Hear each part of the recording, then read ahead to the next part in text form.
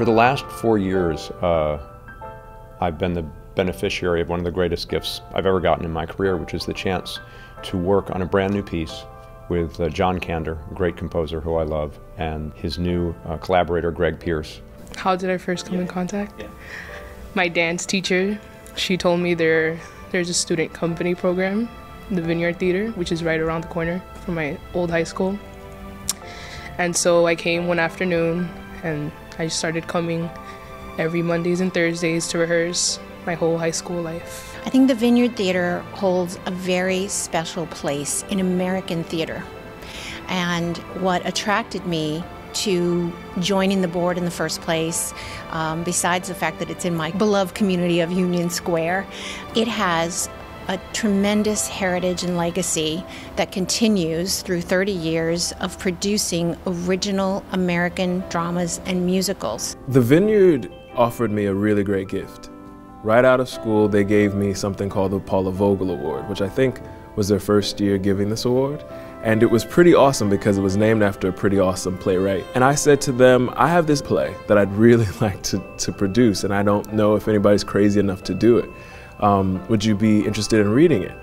And they said, sure. So I sent them a script of Wig Out, and when I sent it to them, they said, this is crazy. We have no idea how we're gonna do it, but sure, let's try. The greatest gift that the Vineyard has provided for not only myself, certainly the students, is the ability to come see wonderful shows in the great off-Broadway tradition of really controversial new voices, new material. It really helps them solidify their place and understanding in the world. Very early in the life of the theater, somebody once asked me, an audience member said, you guys are starting a new theater. If you could put in one sentence, what do you want it to add up to? And the first thing that came to my mind was theater that matters. That I hoped we could join with artists of distinction and ambition and an adventurous audience and really create work that was risky, sometimes dangerous, often entertaining, and really challenged all of us. And that's what really I've tried to do through the years. One time at the Vineyard Theatre, we did a cabaret and I performed a song, and at the end of the song, I came backstage and I told myself that musical theater is what I want to do with my life. So I had a realization on the Vineyard Theatre stage. Yeah.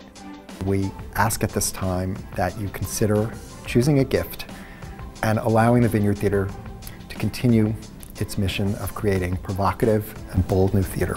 I want to thank you because your gifts matter.